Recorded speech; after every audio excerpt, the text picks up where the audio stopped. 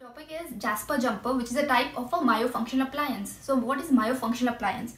So myofunctional appliances, they are the variety of intraoral appliances that depend upon the natural forces of the orofacial musculature for their action. So myofunctional, myo is nothing but it is the musculature. So they depend on the orofacial musculature for their action. Now we know, like we have those removal, fixed, then myofunctional and orthopedic appliances. So these are all the treatment modalities in orthodontics.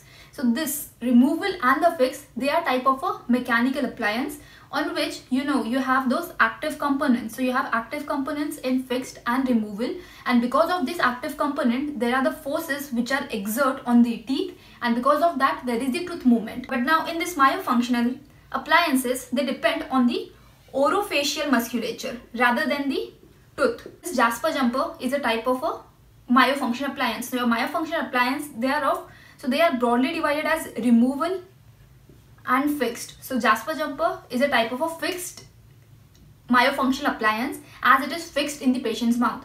Now this Jasper Jumper, it is used in the case of class 2. Jasper Jumper, it is a relatively new type of appliance. It is a new type of myofunctional appliance which is flexible, fixed and tooth-borne. So it is flexible, it is fixed. Now we have seen there are removable and fixed. So Jasper Jumper and Herbst appliance, they are the fixed type of myofunctional appliance. So it was introduced by J.J. Jasper in 1980. So this Jasper Jumper, the action of this Jasper Jumper, it is similar to the Herbst appliance, but this Jasper Jumper, they lack rigidity. Now this is the Herbst appliance. So this Herbst appliance, it has this tube and the plunger. So plunger is nothing but it is like a rod. So there's this tube which is present. So inside this tube there's this rod which goes, but this Herbst appliance, it is rigid as they do not have any coils. But in Jasper Jumper you have this coil, and because of that it is flexible. So the action of Jasper Jumper and Herbst, they are similar, but the only difference is the Jasper Jumper, they are flexible.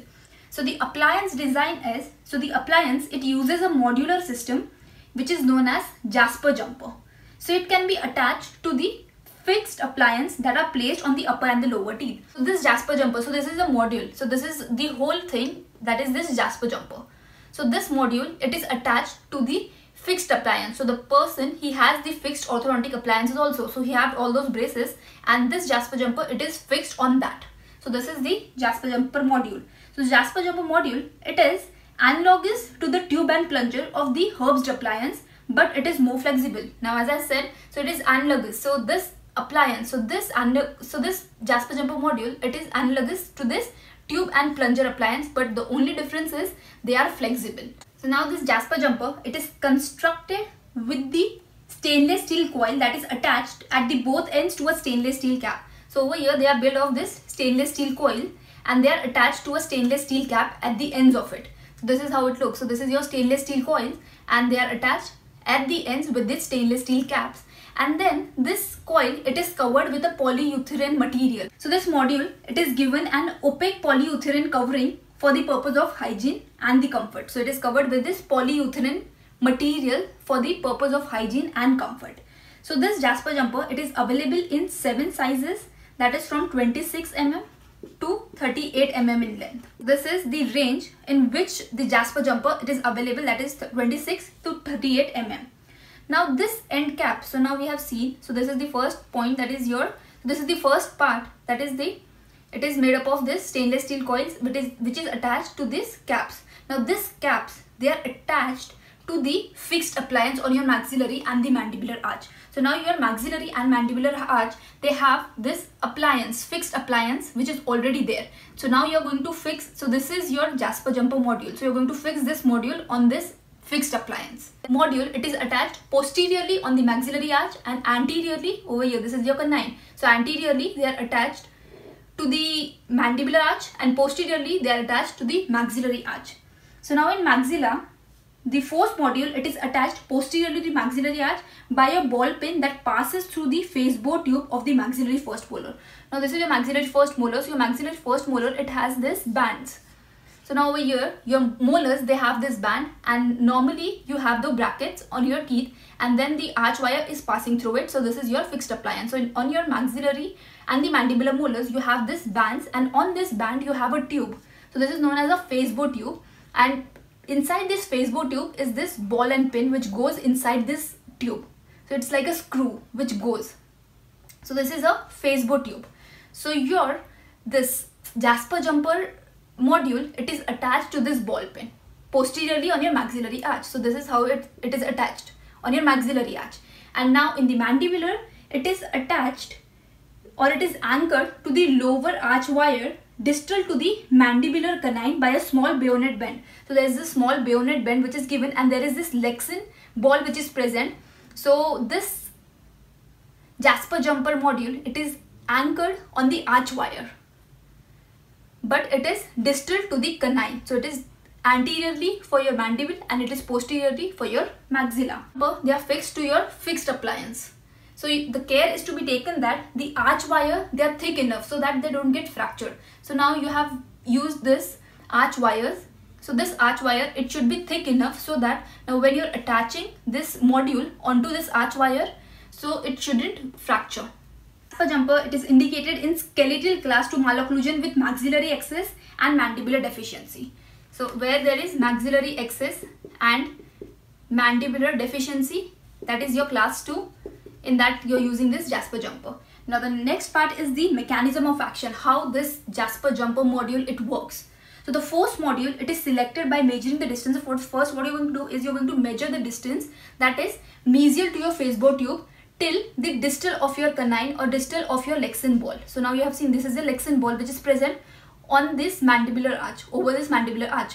So what you're going to do is you're going to measure this distance. So this is distal to your canine. So your canine, only this is the Lexan ball which is present. So from here till the mesial of your phasebow tube, you're going to measure the distance.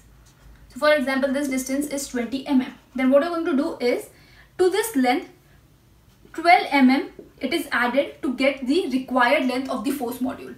So now the patient, first thing, the patient is asked to bite in the centric occlusion, and after that you're going to measure this distance. And what you're going to do is, now you're going to add whatever the distance was, then you're going to add 12 mm to that distance, and then you're going to prepare that force module of this Jasper Jumper. When the patient, he closes into the occlusion, the forces module being longer. Now the forces module, they are longer than the normal one. So for the normal one, so when the patient, he is biting in the occlusion, so it was 20 mm, but now you have constructed the Jasper Jumper with a module, force module, which is longer than this normal distance. So because of that, there is this curve which is created. Because of that, there is this curve which is created, which is leading to the mesial or the advancing forces on the mandibular arch and a distal force on the maxillary arch. So because of this curve which is created and the forces which are longer than the normal, so because of that, there is forces which will cause distal movement of the maxilla and the mesial movement of the mandible. So this was the case. So now you have attached your Jasper Jumper, that is maxillary posterior, anteriorly your mandible. So like this. So because of the forces module, they are excessive or they are longer than the normal one. Because of that, the maxilla, it will get a distal movement, and your mandible, it will get a mesial movement, and the maxilla, it is getting distal movement. And because of this, it gets into a proper position. So this is how it works. Now what are the effects of the Jasper Jumper? So according to Rankin, Parker and Blackwood, the Jasper Jumper, it brings both dental and skeletal changes to a ratio of 40:60. So the skeletal changes are 40% and the dentoalveolar changes, they are 60%. So according to these three authors, they bring the changes in both, that is your skeletal and your dentoalveolar. So this is the ratio that you have to remember for Jasper Jumper. So this is 40:60. 40 is for your skeletal changes and 60 is for dentoalveolar changes. So the skeletal effects, they include, what they do, the skeletal effects are, so it holds and displaces the maxilla distally. So we have seen in the mechanism of action. So because of the longer forces module, the maxilla, it moves distally. The next is, there is a small shift of the point A distally. The next is there is a clockwise rotation of the mandible, and there is the condyle movements forward. So your condyle, it moves forward, that is mesially. So these are the skeletal effects. The dental effects are there is posterior tipping and the intrusion of your upper molars. The next is there is backward tipping of the maxillary incisors. So the incisors, they move backward. So there is this backward tipping of them. The next is the anterior translation and tipping of the mandibular teeth. So your mandibular teeth, they are anteriorly translated. So they are translated in the mesial direction, in front. And next is the intrusion of the mandibular incisors. So the mandibular incisors, they are intruded. So these are the dental changes which you will see. Jasper, it states that class 2 correction with this appliance is brought about by, so there are this changes, it is brought about by, so there is this 20% maxillary skeletal restraining. So the maxillary skeletal restraining is by 20%. The next is 20% is backward dentoalveolar movement of maxilla. So the dentoalveolar movement of the maxilla is by 20%. Then 20% is the forward dentoalveolar movement of the mandible. So your mandible, it is moved dentoalveolarly forward by 20%. Then 20% it is by condylar stimulation. So your condylar, they move forward. So the condylar, they are stimulated by 20%, and the last 20% is by the downward and the forward remodeling of the glenoid fossa. As per, they state that the class 2 correction with this appliance is brought about by all these changes. Now what are the advantages of Jasper Jumper? So first is it produces continuous forces, as it is a fixed appliance. So the patient, he cannot remove this appliance. So because of that, there is continuous forces which are produced. The next is it does not require patient compliance by the way of timely wear, as it is a fixed appliance. So it does not require patient's compliance.